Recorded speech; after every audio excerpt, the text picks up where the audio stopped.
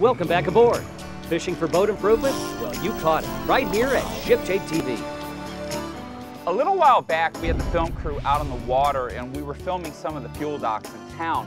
And what happens very commonly is when guys are putting gas into their boat or diesel into the boat, is after they get done, it kind of splashes back at you. And welcome back. We again have the privilege of having Richard Cozier. Hi John, thanks for having me on back. The program. You're so welcome, from Perko. And Richard, what do you call this event? John, that's called Wellback, and it basically occurs when pressure builds up in a fuel tank as you're fueling and it can't vent fast enough. In 2010, the EPA mandated, along with Wellback, several other requirements to control fuel emissions, and Wellback was one of the requirements to be done. So they require a check valve to be put in at the point of location of the fuel entry. Okay. So we have a demonstration here with a 25-gallon gas tank that I'd like to show you what Wellback is and then how we can solve that. All right, now we're not using gasoline here, guys. We have an actual fill that you would see at a gas pump, and this is just attached to a garden hose, okay? Correct. This is water.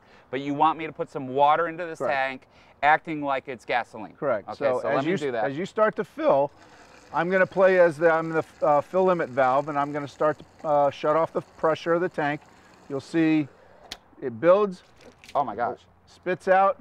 That's Wellback. That's what's called Wellback. Okay, this is really, really common in boating. Correct. Now Perko has an inexpensive fix for this that's available for OEMs. It's basically a little check valve, patent pending, that allows the fuel to go down through, and then it has a flapper valve that closes to prevent any wellback from coming back up the tank. Okay, so fuel comes through your fuel fill hose, it pushes down this flapper valve, do you see that?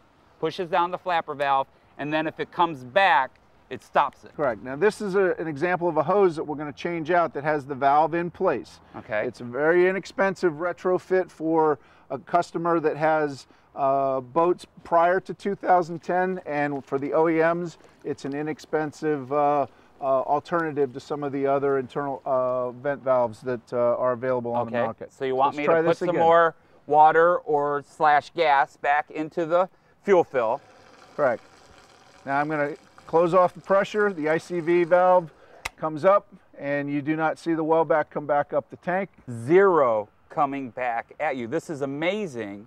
And how expensive of a device is this? Basically, John, retail-wise, it's less than $50 to the consumer to retrofit their boat, and OEMs can get it from us directly. Where is it available? www.perko.com or at any marine retailer.